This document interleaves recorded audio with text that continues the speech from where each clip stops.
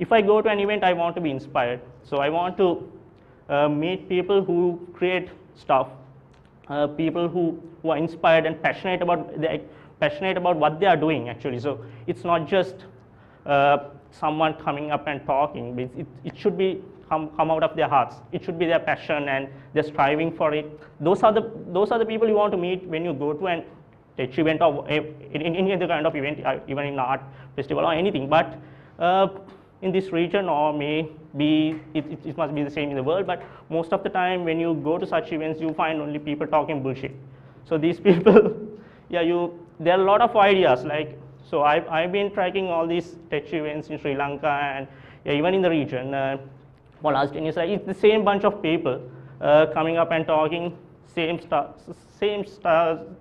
type of stuff every day. So some guys I know for like last 10 years they are talking on the same stuff, like, but still nothing has become action, right? So they are still talking on the ideas. I don't believe in that, because if you have an idea, it should become a reality. Like, it should be activated. So you don't have to wait till that golden moment to come and like, yeah, give you a bunch of money to go ahead and execute your idea. You don't have to wait till that, but because today you have a lot of opportunities. Like the internet, I mean, it creates enormous opportunity, because personally I know, because for myself, every bit of success of my life happened through internet. So that's because I didn't sit and wait till my ideas to get action, because I worked on it. So I expect to see the same type of people. Oh, shit. I should have.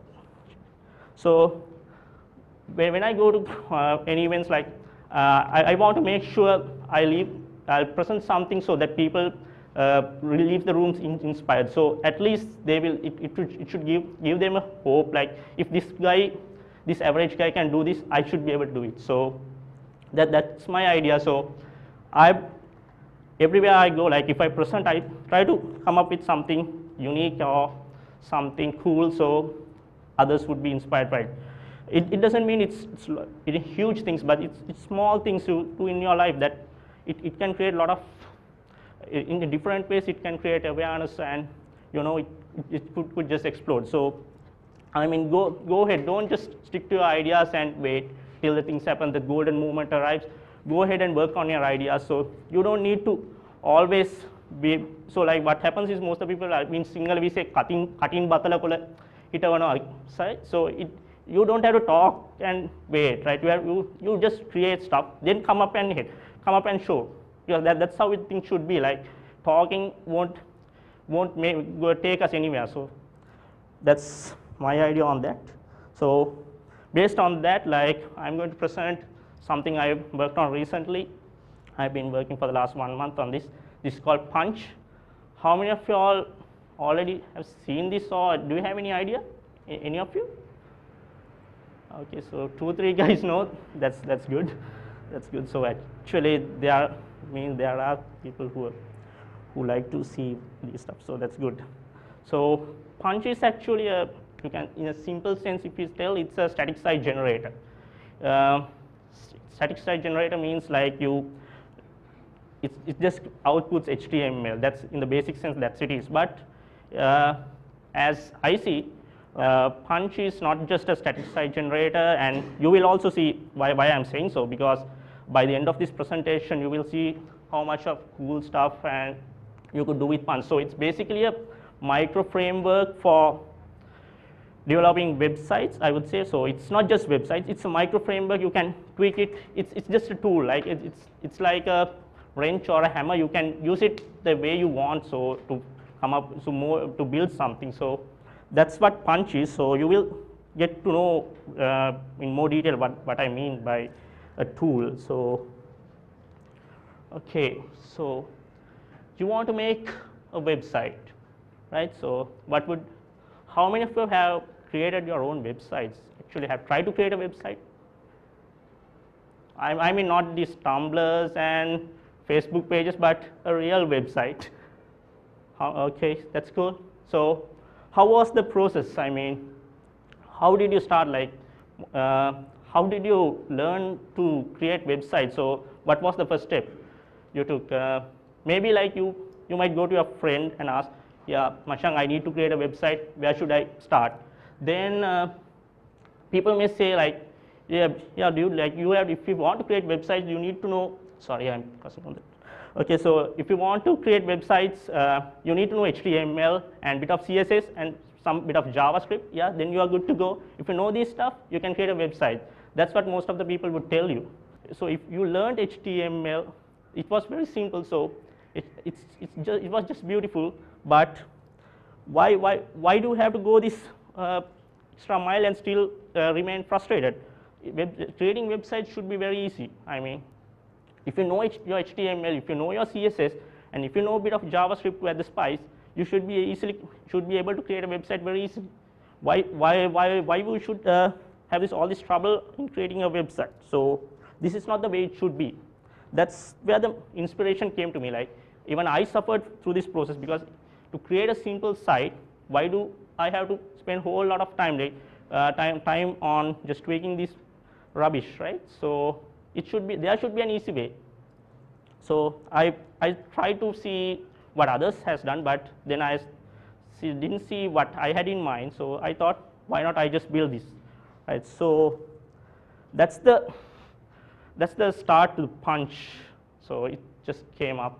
So Punch of websites, right? So Punch is actually a tool written in Node.js. Do you know Node.js? It's a JavaScript engine, runs on the server. Normally JavaScript traditionally you knew JavaScript runs on the client, but Node.js puts it in the server. This creates a lot of opportunities to do websites rather than we traditionally did on the site. So, but for Punch, it's just Node.js is used as a system component. So it's not you need not to know Node.js to create websites with Punch, but you need to install it on a system. It's very easy to install actually. So it is available on all platforms. Even for Windows, there's a version of Node.js, so you should be able to download and install Node.js. Then Punch comes as a package. So in Node.js, there's a package management system called npm. You just need to install that as well. So you can install Punch, right? So after you have npm, you can run the command npm install Punch. That's it. So you will have Punch installed on your system, right? So Punch has this concept called this. It's built on this concept of convention over configuration. So you need not to worry about the configuration. So you saw with the cases like Drupal or WordPress or whatever the old school CMSs, you have to deal with a lot of configurations. So to get your site up and running, you need to mingle with a lot of configurations to get it right. But in Punch, the concept is you need not to touch the configuration file. As long as you are happy with the defaults, you need not to touch the configuration file. So leave it as it is, but it has the flexibility. If you need to do something beyond what system tool provides, if you need something beyond that, you then have the flexibility to change the configurations and extend the system the way you want. So it follows the concept convention over configuration. And based on beyond that, like there's two main pillars or two main components in Punch. That's templates and the content. So these are the two parts which carries the weight or are the core components of Punch. So you have templates, then you have content. So once you have a template and once you have a content, you should be able to create an HTML page, right? That's the underlying concept of Punch. So you need not to worry about a server-side language. You need not to have a third party to integrate this. So you only need to know how to create a template in HTML and how to create content. If you know these two, you can create a website. That's how easy it is, right? So for templating, it goes with a default templating language called Mustache. Nice picture, isn't it? That's in this. I just looked at it. So, right, Mustache is a new kind of a templating system or a templating language created by Chris Wansroth of GitHub. It's logicless templates. When you want to bold this this word, 3 words, like you add 2 stars at the beginning and 2 stars at the end, that will generate output like this. See, so it's an easy format to write your content. So it's very easy to write. I mean, I also have an app on my phone, so basically when it comes to editing a site, even I can edit on the phone. So because it just uses the simple syntax, which very simple to understand and very easy to work with. So Markdown is also supported by Punch. So so you can have content in Markdown and JSON format, and you can have your templates in Mustache. So if you have these two, you may be able to create a site. So I hope so far it's very simple as compared to the previous ones you saw. So let's move on to see a demo, right? So I said this as a coding session, so you might wonder where are the demos. So just a second. Yeah. Here's an interesting thing. I don't know how many of you recognized this earlier. This slideshow itself is created using Punch, right? So it's a bit of a it's like a kind of an after effect of, I created this to create websites, and now I can create slideshows also. So that's one of the little conveniences of having a system like this. So what I'm going to do is I'm going to edit this content on the slideshow. So this is actually a JSON file which holds the content for the slideshow. So I just for each slide there's an object. So I just change the title of the current slide, and now we should generate our site or the slides again. So I just run this command punch. Okay, see. So it copied the certain files and rendered certain files, and now we may move on to the browser. See what happened. Yeah, see. It changed the content on the slide. So that's how easy it is. So if you want to change something on your website, or even in this case like the presentation, like it's very simple. Like you need not to wade through HTML or anything. Like you have the direct access to the JSON file, so you can basically edit it. And also it's just one command away. Like you just run punch and your site is ready.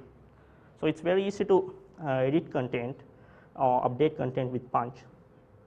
So that was a simple example. So let's dig deeper and see what really happens under the hood. So basically on a site there are templates. So in that case, like as we said, we are having about mustache, a template in a mustache format, and then punch. When we run that punch command, you saw that it generated output. So for each output, what it does is like it fetches this template from the template directory. So it sees about mustache template and it fetches it, and then it goes to the content directory and starts looking at the relevant content for that template. So in this case, for the about mustache template, it will understand this about JSON and the about JSON as relevant content. And also if you create a directory under contents by the same name as the template, so if you create about directory under contents, it will know to go under this directory and fetch the content available, whatever the content available there. So the content there can be again JSON or Markdown. So we have for the about page, like we have a members.json and a overview.mustache. Sorry, it should be Markdown. I made a mistake there. It should be Markdown. So sorry about that. So if you have that, when you run the punch command, it will go to the public directory and output this file about.html. That will be the output. So to do this, you need not to touch any of the configurations files. If you are happy with this, you will be fine. So you need not to change any of the configurations, so you can have the output generated. So for each, if you create then index.mustache, then contact us.mustache or like that. So the basic pages or whatever the pages you have on your site, and run the punch command, you will have the output ready. Okay. It's so that's the core of punch. So that's what a static site generator means. But actually in the reality, there are several other neat features on punch. For example, if you have a website and if you have a Twitter feed displayed on the page, or else you show the Facebook fans you have for your site. You want to render these kind of blocks. So, but these blocks updates dynamically. So, on every refresh, it would change. So, there should be a way to render this content. But one of the disadvantages you would think, like if you create a static site, you won't be able to render dynamic content. So, there's a way around for this. Actually, this comes as a benefit of using JavaScript to for punch rendering actually. So, as I said earlier, JavaScript can be run on both server and the client. So, if you want to render content again on the client, it is possible to use the same renderer in the server, which we, or server or your local machine. The correct term would be your local machine. So, the same renderer you used on your local machine can be used on the client side as well to render different content. So, this is a nice little advantage that comes with Punch because it's been written with Node.js or JavaScript. So, let's see an example of this main.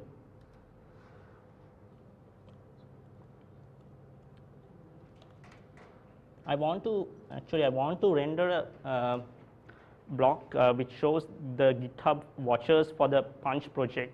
It's hosted on GitHub, so there are watchers everything. It's like the Twitter followers, it's increasing. So, I want to render a block in the slide itself, which shows the the GitHub watchers for the Punch project. So, let's I have a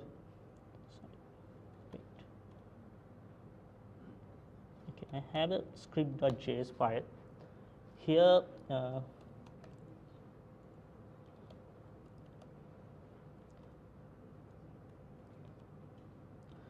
Is it clear? I'm not sure. Is it clear for the back? Okay, so the here you see we are rendering the content on the client side. For that, we are calling, we are instantiating a new Punch renderer instance. So, that's the renderer which is going to run on the client. So, the renderer actually works asynchronously. What do you mean by synchronous is like it doesn't blocks the process. So, it won't wait till all the content is available. It won't block the process. It would try to render whenever the content is available. So, you can call your template, and then you can call to fetch the content, and then you may not want to also get some partials for the rendering. So, for these, like you can for the render you can call this function set template or set partials or set content. So, in this case what is most interesting is the set template method. For set template method, we directly gives the template we want to render, but as you can see at the bottom there you would see a jQuery function $.getJSON. So, that function means we are initiating an AJAX request requesting JSON output.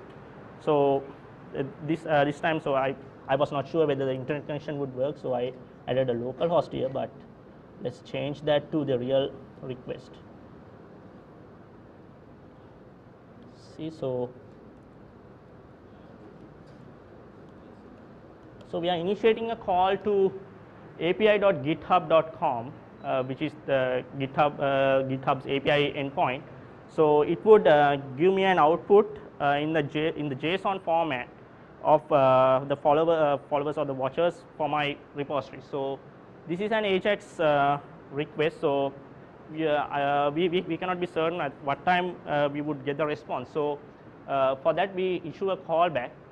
So, whenever the content is ready on the browser, render pass this content to renderer. So, renderer actually goes to sleep, or else it just gives the loop back to something else to proceed. So, once the content is given, so it just looks for whether template is there, then whether content is there, and whether partials are there. So, if all three is available, it would do the rendering job. So, once it does the rendering, we can also pass in another callback, so a call after render. So here you see that. So in the after render callback, we can see what we should do to the content or the output. So I'm saying here, append this or set this content as the HTML or the or just append it to the GitHub widget called the element called GitHub widget. So this ID is GitHub widget. So find that element and append that content to it. Okay, so that's what I am saying there. So let's put this into our slides and see what happens. I have the necessary scripts here listed here.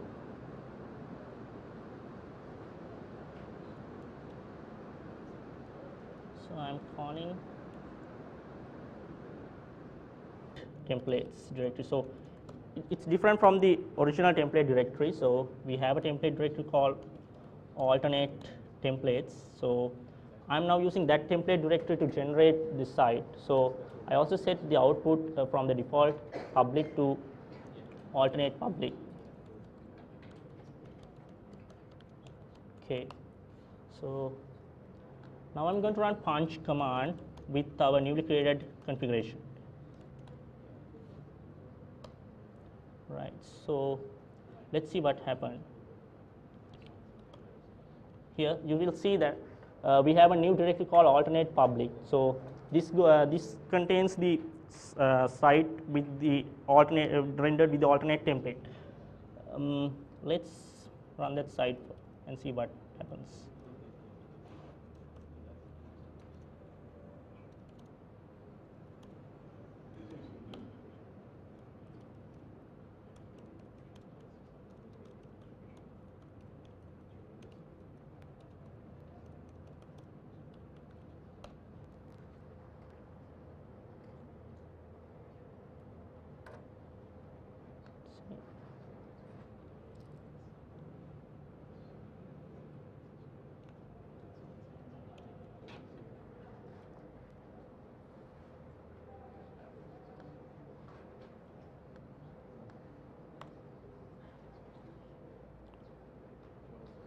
So yeah, it seems like the Python is giving some trouble. So this it's working. Okay, let's see. Okay, now you would see rather than our default white background, now we have the content in a black background. So that's just a simple configuration change we did, and we now have a different template rendering the content. So it's possible to generate sites with different templates and different configs contains. So it's just you need to create different configuration files. Okay, so that's one of another neat advantages of using Punch. Let's move back to our original slide.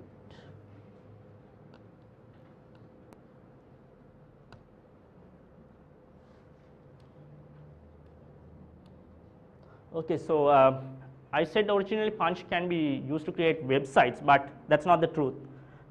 It's actually possible to do many things with Punch.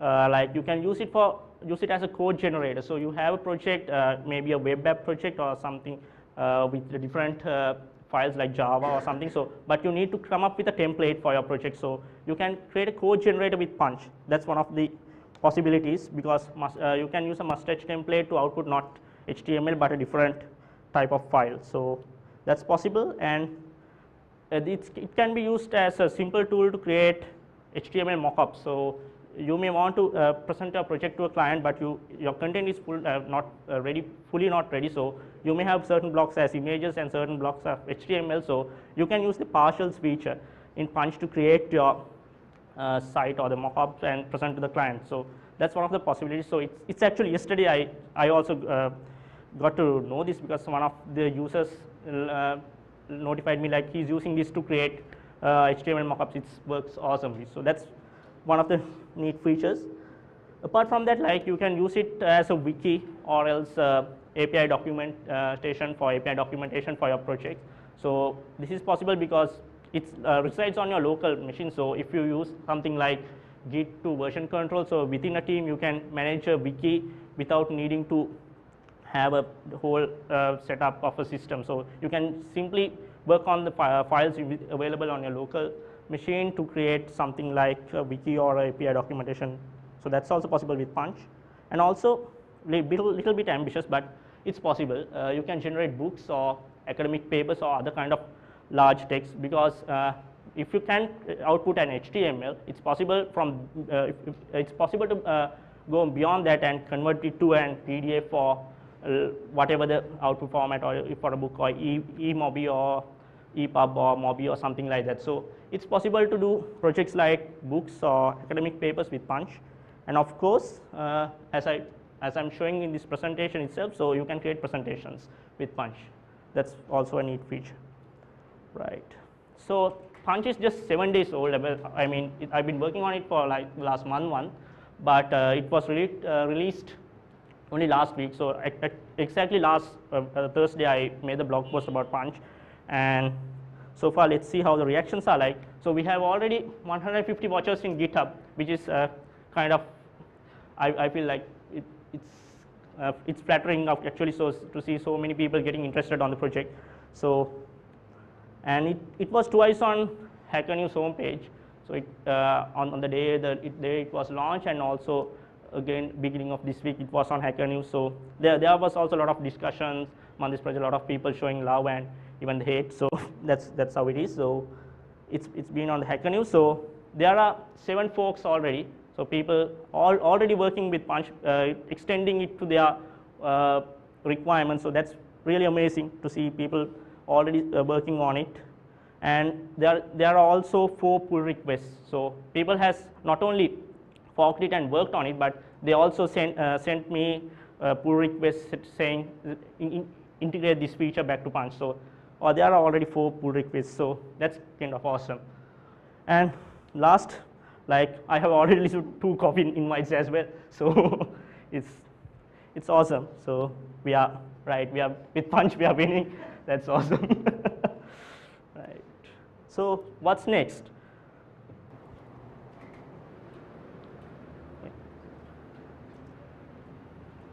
So is Punch is it a programming language, or? It's a framework.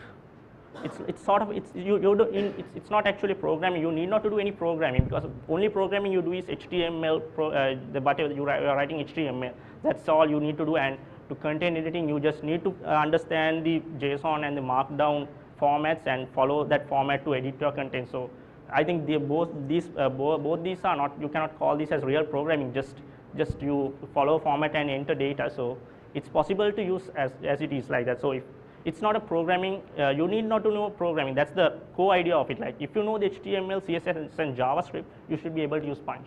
That's programming. Value, you have a variable. Just you need to remember is that you need to use 2 parentheses to encapsulate that variable. So that's only that.